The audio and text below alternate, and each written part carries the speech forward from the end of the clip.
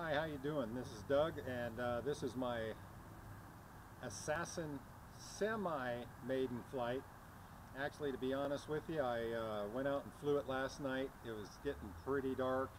I got home late from work, and well, it's Wednesday, and I finished it Sunday, and it was just too windy to try to fly it for a first time. So last night I just had to go out and try it, and actually made a couple mistakes I'll point out to you.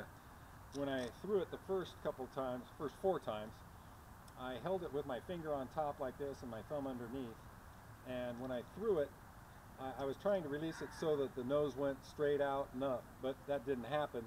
It actually spun the plane around and I just crashed right off the bat. I subsequently, on my fifth try, held it with my thumb on the top, and you'll see the guys in the video launching it with holding it out here, and that's when they've got a fin on the outside end. But since I don't have that, I was able to grab it right here, and I put wingtip skid protectors underneath here on the bottom, one on the nose and one on each wingtip, so when I land on asphalt, I'm not going to scratch off the laminate. But anyway, so that gives me a little handhold right there, and my fifth try, I flung it out there, and boy, the thing just took off. And you got to be quick getting your hand around onto the controller, because you've got to, well, I'll show you out here how to do that a little bit better. But it handled really well right off the bat. I did center my gravity real well, and it turned out that was pretty good. The biggest mistake I made, like I said, it was getting dark, and I plowed into a fence over there, top of a fence with my right wingtip. There's a metal bar that goes across this 6-foot top of this it's a 5-foot chain link fence, and I smashed it, and I'll tell you, there's not a mark, a ding, a scratch, or a tear anywhere on the plane. You can't even tell I hit anything. Oh, I'm pretty impressed by that. I did want to tell you that the build is not easy. If you've never worked with a laminate before, it's pretty tricky. Getting the temperature right. The elevons are a lot thinner than the bulk part of the wing, and this part of the wing will dissipate the heat of the iron better than the elevons. So really try and stay with your iron cooler at first, because I got a lot of elephant skin looking stuff on the elevons, and my wings aren't exactly perfect. I've got some air bubbles that I need to knock out. I did knock out some of them by lancing the laminate with an X-Acto knife and bursting the bubbles and then re-ironing it, and that worked pretty good most of the places. But enough about that. I'll give a little bit more of a review later, and let's go fly. Okay, I've done all my pre-flight checks. Everything works. And I hit that goalpost over there with my Sport Cub the other day, and as you can see, it kind of knocked the heck out of that goalpost. Okay, I made that up. I did hit the goalpost, but it didn't do that to it. And then that fence line over there, that's where I zonked the top of the fence. So I'm going to go ahead and give this thing a fling, and hopefully it'll go well. There's nobody out here. I can't hit anybody. So let's see if I can get this. I've got it set at 5 minutes.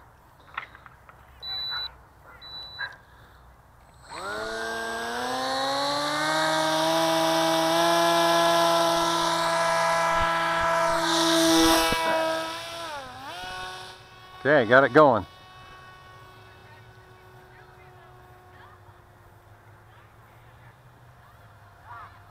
And it's just a little bit nose heavy. I'm having to pull back on the throttle a little bit. But with that paint scheme I've got on there, the tape scheme I should say, it's pretty easy to tell if I'm going. I've got a little back elevator right there.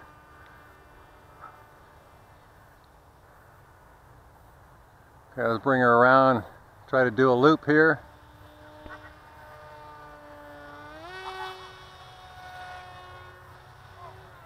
There we go.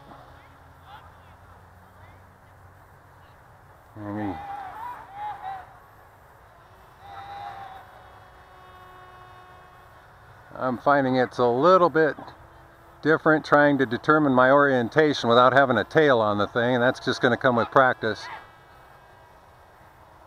Plus the lighting isn't that good. Another loop. Okay. And it's a little squirrely. Boy, it's very responsive. I might have to set my expos on it a little bit. Okay, let's bring it down low level here. I'm not so concerned about hitting a goalpost with this thing, because after I hit that fence last night, it is pretty durable. Okay, come around, try to do a barrel roll here, see what happens. Little wild on that. Do that again. Turn up my aileron expos, see if I can get it to spin a little fast. I've set high and low rates. Oh yeah, that rolled over very nice.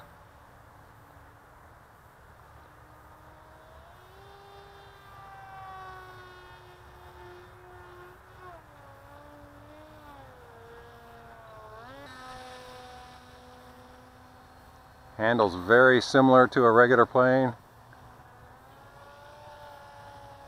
And I'm going to bring her down. I don't want to run my battery out and screw up the first time, so. All right. Okay. Well, that worked out pretty good. Like I said, I did throw it a few times last night and screwed up. But the real trick is getting your power on. I had it on about 3/4 speed, 3/4 throttle. And trick is getting your other hand onto the aileron in case you have a little bit of a bad throw. So let's go ahead and toss up again. Since I am an Oregon State Beaver fan, I decided to decorate it with Oregon State colors. Good old black and orange. And do some flight control checks. Right, left, up, down. Prop a little bit of a spin. All right. And I have taped down my wires here with some electrical tape. And I'm tucking, that's a little bumpy there.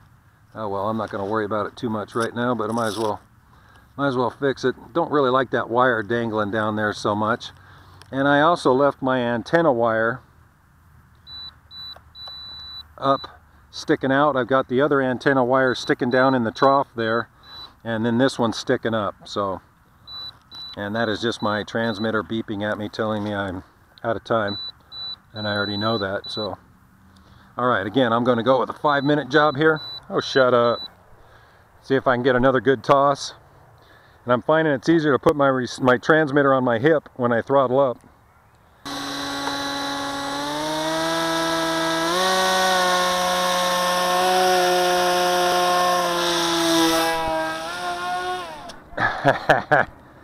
Son of a bitch. Oh, I'm sorry, I didn't mean to say that. Got a full moon popping up over the mountains there. That means the sun just went down. So let's try this again. Got to get a little bit better throw and not get so much spin into it.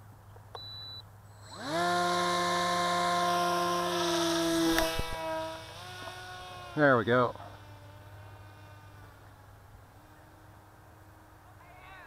Getting a little hard to see it on the camera, I think, but kind of get the idea. I'll come down here and do a full speed pass.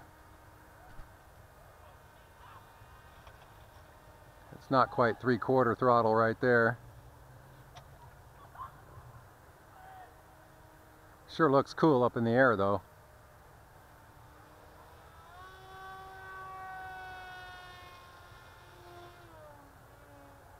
I didn't mean to do that second loop, but hey, you know, I'll take it. Watch out for that fence over there. Okay, I'm going to go up a little bit and kill power and see what happens.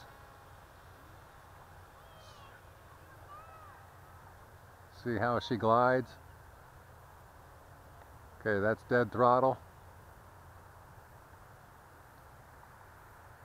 Yeah, she glides pretty good. Absolutely no wind to keep it up in the air going into a headwind, so pretty sunset too. I'm going to work on getting a camera mount on this thing. I'm going to go back to low rates here.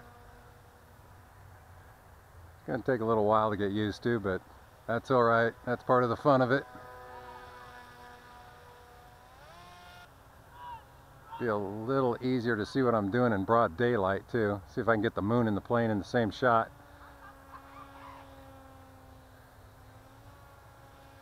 Boy, that sky's pretty. Kind of wish I'd have brought 3 batteries, but I didn't. Okay, here we go. Whoop.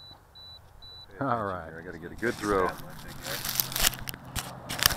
I wasn't even thinking about cutting those corners either. I just thought about leaving them. Well, they say to do it, so... They just said it for looks, that's it. This clip corner is for looks. Oh, is that? I thought it was just the wing right there. No, this is to do something aerodynamically, and this is just for looks. So probably so it doesn't have that sharp corner that gets dented or something, you know. Maybe so. All right, here we go. Good throw.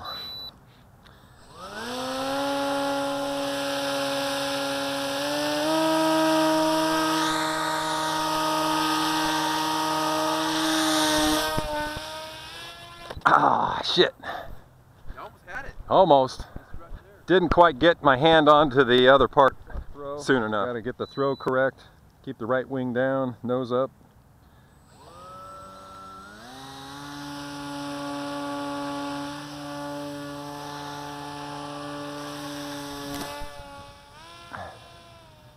There we go. Boy, it doesn't really seem like it's going anywhere, does it? Oh, there we go. Oh, don't get around in the sun there. Okay, I took that weight off the nose and it's flying pretty good. Better loop.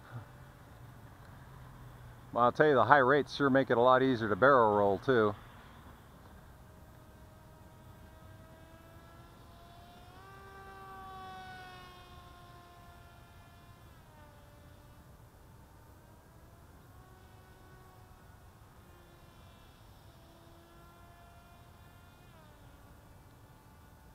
It's hard to control inverted too. It's a lot harder than a regular plane.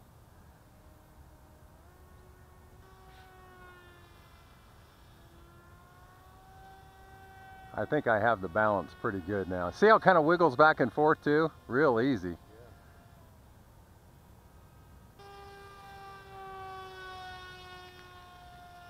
I think it's so cool. It looks neat, doesn't it? It does. But I'll tell you, you get a side profile like right there. It's a lot different than a regular plane just because you cannot reference the rudder in the tail section. Yeah, I want to do a high-speed, low pass here. Me and my big chicken self doesn't want to get too low to the ground though.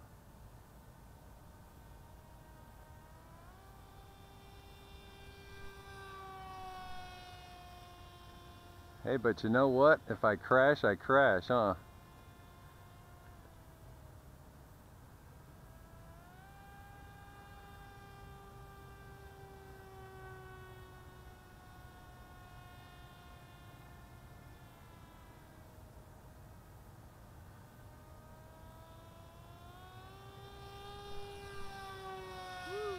Yippee. All right, time to come in for a skid.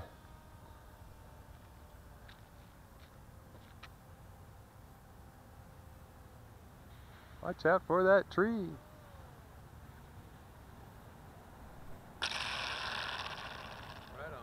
Good. So after having flown this for 5 or 6 flights now, no, excuse me, about 10 flights, I'll give you a little bit of a review and you can take it for what it's worth. First of all, the setup that I purchased was, this is the CF2812 motor with a 7x4 prop, and I've got a 25 to 30 amp ESC in it. This is an Orange RX receiver. The servos I picked up at my local hobby shop. They're 13 gram metal geared servos, which is pretty darn close to the 14s that they actually suggest. For my striping, I used Ultra Coat trim. It comes in, it's a self-adhesive back, peel and stick. It comes in a 5 by 36 inch strip, and you can just cut it into the widths that you want, and it comes in a multitude of colors, and it's really pretty easy to work with. And I don't think I disturbed the center of balance on the plane too much. I wound up being 19.2 ounces altogether, which isn't too out of line considering this can hold a 13-ounce vegetable juice can.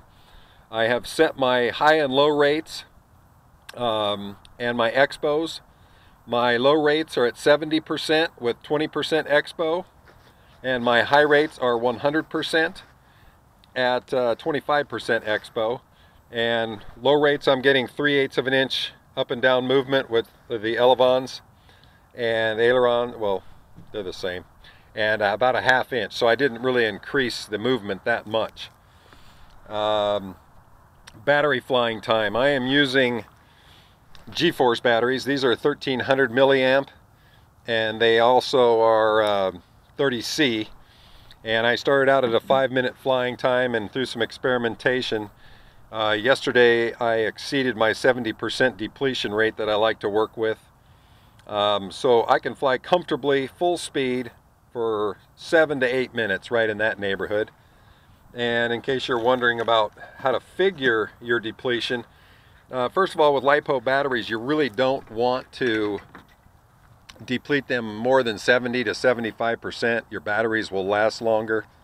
And so what exactly does that mean? I made up this little chart for you in case you're not familiar with it. For example, a 1300 milliamp battery, a discharge of 10% is 130 milliamps, and then 70%, 7 times the 130 is going to give you 910 milliamps for a 70% depletion rate of 910 milliamps. And then I've got the information for a 2200 milliamp battery here as well. And the particular charger I have, when I go to recharge a battery, shows me and tells me how many milliamps I reload. So if I don't exceed, yesterday I flew full throttle, and I got up into about, for 8 minutes, and I got up into about the 1100 milliamp range, which is more than I like. So that'll give you an idea of depletion rates on batteries, and try to keep it around 70 to 75%. And I'll tell you, this is a really durable little booger. As I mentioned before, I cracked into a top of a fence pretty hard. I have nosed in and smashed into the ground and bounced up in the air 4 feet a couple of times with absolutely no damage. And the reason I have my Sport Cub right here, this dent right here, this is where I hit the goalpost, and there's just no getting that out. And this is the Assassin wing where I hit the fence, and really there's just absolutely not a mark from it. And one thing I wanted to note, I do fly off of asphalt or land around asphalt frequently. So what I have done is add these wingtip protectors, and I have found out the hot glue I use doesn't particularly stick well to this laminate. So I have subsequently used an epoxy to glue them in. And then something else I have found out, that's what the top of one of the skid protectors is going to look like after, that's just after 3 landings, I believe it was, 2 or 3. And you can see where it's already flattening out. So I have added, just by cutting some pieces of aluminum that I had, I've added some protection to those, so hopefully they won't wear out quite as fast, or hopefully not at all. But and again, I've epoxied all those on, and I don't know why my hot glue doesn't stick to this laminate too well. My Velcro strap also came loose, so I epoxied that last night. So all in all, I think this is going to be a really fun plane to fly, and one of the main reasons I don't have to worry about hurting it. For example, this Sport Cub, if I crash up the wings, well, when I hit the goalpost, I split the wing underneath here in a couple of different places, and I was fortunate I didn't have more damage. However, $50-something to replace these wings, $50-something to replace that fuselage. The parts game in the model industry is just ridiculously expensive. You can fix a lot of stuff, but at the same time, man, I can buy a whole new plane right here for the same price as that wing. So, and the fuselage. So I recommend these as for a first-time flyer, or possibly the Albatross or Pelican. This EPP foam and the way they're constructed, Lee has come up with an excellent design for durability, and I think they have some really good choices for first planes if you're just starting out. And if you're an experienced pilot, it'll just give you a chance to push the envelope a little bit and have a lot of fun. And someday I might be able to even fly one of those guys. Okay, well, maybe not that big, but you know, it's going to take some acclimation, getting used to how it flies and its flying characteristics.